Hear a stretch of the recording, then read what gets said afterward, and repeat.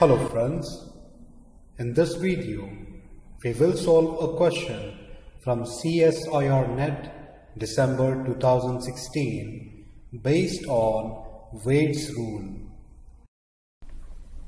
Please watch the ISOLOBAL analogy video and Borane chemistry video whose link is given in the description box below before you proceed for this video.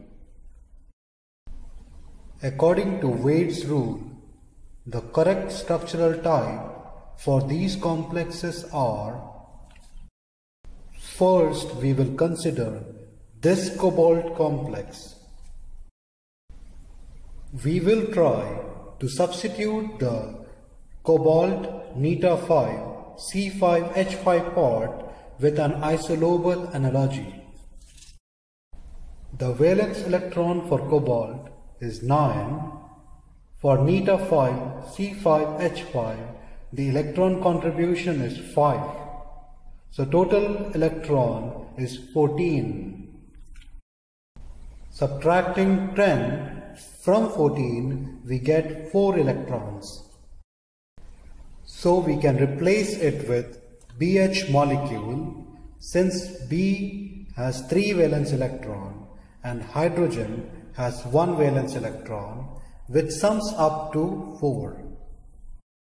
So the isolobal analogy for this complex is BH.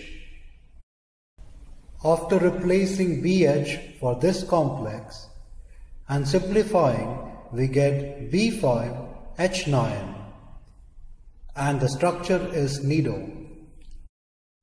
In the next complex, we will try to substitute Mn tetracarbonyl with an isolobal analogy. The valence electron in manganese is 7 and in tetracarbonyl it will be 8. So it sums up to 15. After subtracting 10 from 15, we get 5. We can replace it with a BH2 molecule, since boron has 3 valence electron and 2 hydrogen has 2 electrons, which sums up to 5. So we can replace MnCO4 with a BH2 molecule, since they are isolobal analogy. After substituting BH2 for MnCO4 and simplifying, we get B4H10 and the structure is Arachno. Option B, nido and Arachno, is the right choice. I hope you like this video and leave a comment below, and don't forget to subscribe. Thank you.